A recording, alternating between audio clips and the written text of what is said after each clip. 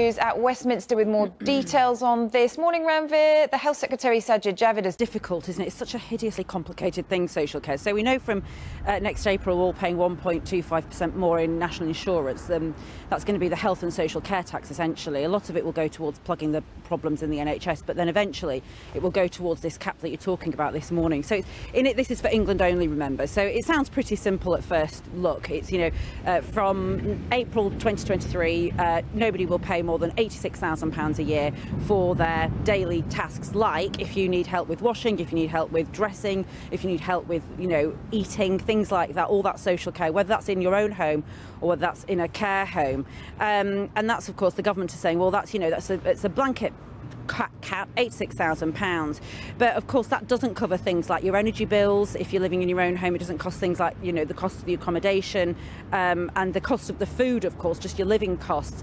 And once you've reached that £86,000, then your local authority will step in and they'll means test you to see if you can qualify for any more help. So if you have less than £20,000 in assets, that means savings and other things, then you won't have to pay anything. But if you have between £20,000 and £100,000, so if that means your house, essentially, if you live in a house that's worth up to £100,000, then they will test you to see how much more you should pay towards your care. Now, people like the King's Fund Health charity have said, and this is their quote, "Those with low to moderate levels of wealth will get less protection than wealthier people." And critics are saying that those who qualify for that means testing, for that financial help, actually will end up using more of their assets than those who are better off. It's complicated, isn't it? But John Ashworth, who is the Shadow Health Secretary, echoes those same criticisms. Here he is.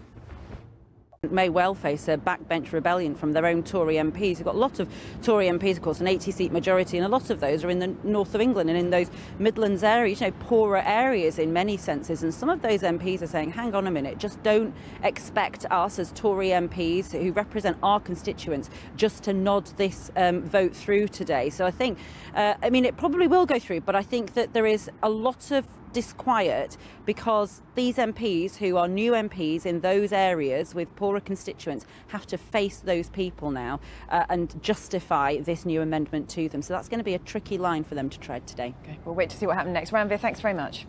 Backbench rebellion in today's vote because many feel that if you are means tested after you've reached that cap and you have savings or a home worth up to £100,000, you may have to sell your entire home. And many believe that to be deeply unfair and would make the poor poorer. No, and it's so hideously complicated, isn't it, trying to think through social care, and this is proving the point, really.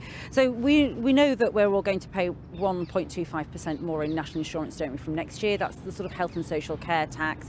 It's going to plug the problems in the NHS first, but after that it will go towards this cap that we're talking about this morning, the £86,000. Now, it sounds pretty simple. It's for England only, by the way, let's remember this. It will go towards things like paying for help if you need to wash yourself, if you need help to feed yourself, and things like that in your own home or in care homes. Now, once that threshold has been reached of £86,000, if you have assets, and that means, savings or a house or whatever, between £20,000 and £100,000, then the local council will means test you to see how much more you should pay towards your own care.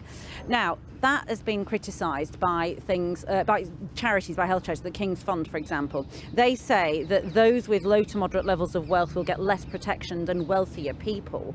And Jonathan Ashworth, who is the Shadow Health Secretary for Labour, he was on the programme this morning and he sort of put it this way. Listen to this. Well, there may well be a Tory backbench rebellion over this vote today. Of course, Boris Johnson has got an 80-seat majority, so it would have to be a big rebellion for this to be voted down. But the fact is that, the Tories have a lot of new MPs in, those red wall areas we call, sort of in the north, in the Midlands. And of course, the point that John Ashworth there is making is that, there will be many, many constituents for those new Tory MPs who will fall in this gap, in this real problem of what happens if your house is worth £70,000 or £80,000. You may end up having to sell your house to pay for your care, and they are saying that this is deeply unfair. So it'll be interesting to see which way those Tory MPs who have to face those constituents will go today in that vote. Okay.